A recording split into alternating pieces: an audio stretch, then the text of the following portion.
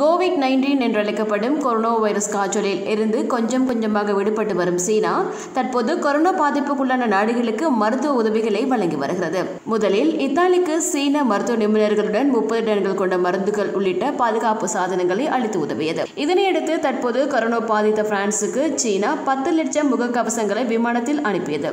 இந்த உதவிகள் நன்கொடைகள் சீன சமூக விவகார அமைச்சக அதிகாரிகளிடம் ஒப்படைக்கப்படும் என்று ஆன்லைன் வர்த்தக நிறுவனமான ஹலிபா அறக்கட்டளை மற்றும் ஜேக்மா அறக்கட்டளையும் அறிவிப்பு ஒன்றில் தெரிவித்துள்ளது. இதே விமானத்தில் மற்ற ஐரோப்பிய நாடுகளுக்கான மருத்துவ உதவி பொருட்களும் இருந்தன. நடப்பு ஆரோக்கிய நெருக்கடியில் இருந்து மீள தற்போது சீனா, ஐரோப்பா உள்ளிட்ட நாடுகளுக்கு உதவ தொடங்கியுள்ளதாக சீன அரசு ஊடகம் தெரிவித்துள்ளது.